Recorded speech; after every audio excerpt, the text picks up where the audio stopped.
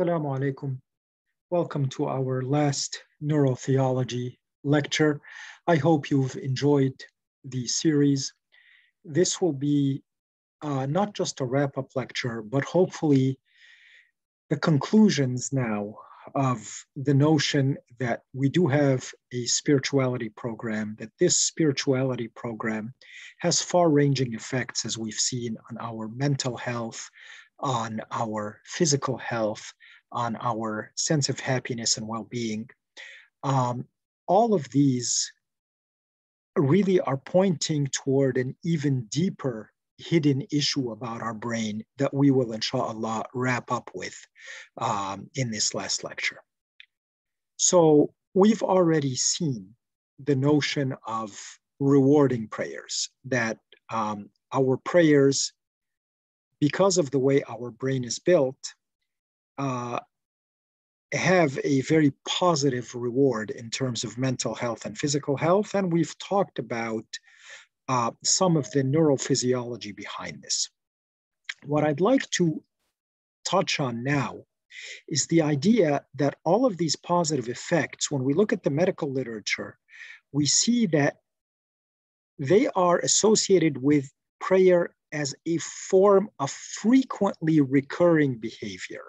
And so as a form of frequently recurring behavior, we see that it stimulates, for example, the dopaminergic reward system in the brain. And what I'd like to focus on here is the word frequently. Because for all of these positive effects, we're not just talking about a single prayer or once a month, praying Dhuhr. We're talking about prayer as a habit, as a way of life. And why is that? Well, it is because of a very, very interesting and profound reality that we're just starting to come to terms with. So far, we've been talking using terms like running the spirituality program in the brain, treating the brain as a computer. However, normally, when we run a computer program, at least before the age of AI and deep learning and so on, running the computer program does what the computer program is designed to do, but it doesn't alter the program. It doesn't alter, the computer. When you run a computer program, it doesn't rewire your computer. It just runs the program. However, we have a phenomena in our brain known as neuroplasticity.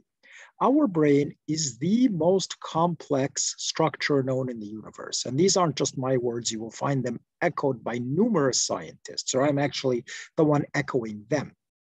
The brain is composed of roughly 100 billion neurons interconnected in such a way that there are 125 trillion synapses. The synapses are the connections between the neurons.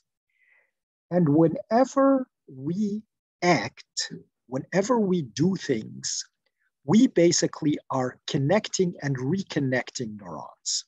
So we are altering the structure of the brain. So when we run the spirituality program, we are not only getting that particular effect, we're not only getting those other good broad-based ancillary effects we talked about, like increased happiness, increased well-being, less depression, less anxiety, less heart disease, less cancer, more longevity. But beyond all of that, and deeper than all of that, we are rewiring our brain. And there are a couple of different issues that spring from that. Number one, the question that is often asked, especially by young people, why do I have to pray 5 times a day? Well, it is because prayer actually reshapes the brain. It reshapes our reality. And that is only done by constancy in the prayer. And so I'm pulling out here a variety of quotes from articles such as this, that scientists have found that the brains of people who spend untold hours in prayer and meditation are different. The brain actually gets rewired. And neuroscientist Richard Davidson says that you can change your brain with experience and training. Quote, you can sculpt your brain just as you'd sculpt your muscles if you went to the gym. Our brains are continuously being sculpted, whether you like it or not, wittingly or unwittingly. And so think of when you learn a piece of music, if you play music. First, you're starting to practice and it's slow going. And then with more and more and more practice, it becomes automatic. You develop muscle memory and you just sit down and play it. Or learning a new language, or memorizing a surah of the Quran. And once you have it memorized, then it becomes fluid and easy. How do all of these things happen? They happen because we rewire the brain. We make different connections among the neurons. And that basically doing that is just like resculpting your body when you go to the gym. You go to the gym for one workout, you're not going to do anything. But you go to the gym every day and you will see effects. And the same thing with prayer. If we want to reshape our brain to all of those positive effects that we have talked about, it requires constancy in prayer. It requires doing it over and over. Now, the interesting thing is that not only does doing things change your brain, not doing things also changes your brain. So if you, for example, studied Spanish in high school and you became fluent in Spanish or French or German, you know that if you go years without using that, you will lose it. Let's say you studied calculus in college and you got pretty good at doing integrals. And you could do integration by parts in your sleep. Then a few years out, you don't do it, you've lost it. So not doing things also changes the brain. So we find that we are faced with a choice. We can either have the brain of those who pray and practice religiosity and spirituality on a regular basis, or the brain of those who don't. And doing something changes the brain, and doing nothing also changes the brain. And we then have to make that choice. But we now begin to understand, why do we have to pray 5 times a day, every day? It is because it is this constancy of practice that makes and cements the connections of this newly sculpted brain of a spiritual person. And Andrew Newberg looked at all of these different effects in a variety of the articles and books we've already talked about in relation to him. And he found that, a short time of prayer each day makes a profound effect on the brain, but it needs to be a constant practice. And so we see that if we do it regularly, it strengthens, for example, one of the things it does is a unique neural circuit that enhances our social awareness and empathy and helps us love our neighbor by developing a heightened sense of compassion, subduing negative emotions. We actually wire a circuit in the brain that does this. And the more we pray, the stronger that wiring becomes. The less we pray, the wiring starts to fray and fall apart. And so again, we return to our verse from Surah Al-Fath. هو الذي أنزل السكينة في قلوب المؤمنين ليزدادوا إيمانا مع إيمانهم. He is the one who has bestowed tranquility on the hearts of the believers so they may increase faith upon their faith. To achieve this tranquility as a constant feature of our lives means regular practice to strengthen the neural circuitry that underlies it.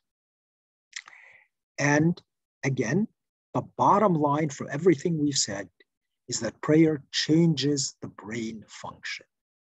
And every article coming out is finding one facet of this, like, for example, it boosts activity of the anterior cingulate cortex, like we just talked about, increasing compassion and empathy.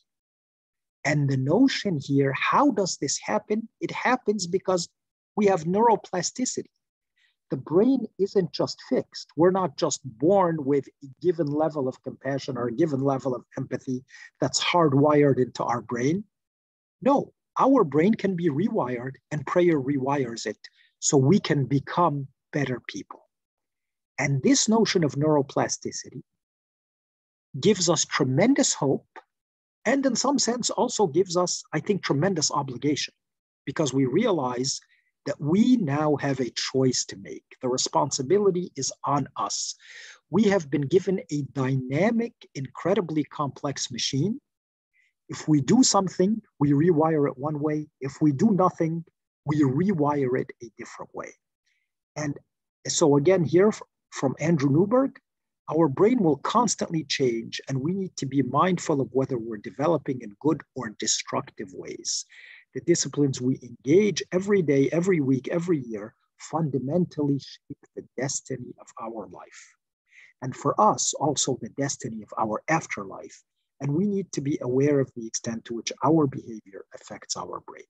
So we always think of the brain affecting our behavior, but we also need to realize that the behavior affects our brain. And so all of these positive effects, and we said that Andrew Newberg, has been a pioneer in this idea of how God changes your brain, studying the field of neurotheology, not only how our brain is wired for the spirituality program, but how running the spirituality program rewires the brain and strengthens all of these aspects. And the final thing I want to leave you with, some of you may think, okay, well, this is a guy who's trying to use science to promote religiosity. He's a religious, God-fearing man, and so he is somehow trying to mold his science to come to the conclusions he wants. So I'd like to end this series with a question that was put to him. And this is his book, How God Changes Your Brain, talking about all of these neuroplasticity issues we've been mentioning. And it's written by Andrew Newberg and Mark Robert Waldman. And he says, many of you are wondering, do I believe in God? And he answers, I'm not even sure God exists. My associate Mark, here Mark Robert Waldman, doesn't believe God exists at all. I'm not sure. But what we can prove to you is that believing that God exists is fundamentally good for you as a human being. So here you have one author who's an agnostic, one author who's an atheist. They have no pro-religion agenda to push. And they're saying, even though one of us is unsure, one of us doesn't believe God exists, but what our science is telling us is that if you believe that God exists, it is fundamentally good for you as a human being. And I think that's a very, very fitting quote to end our series on. I hope, inshallah, you have found this new, interesting, instructive, uplifting, and God bless you, inshallah, and bless us all to becoming such better human beings. Assalamu alaikum. And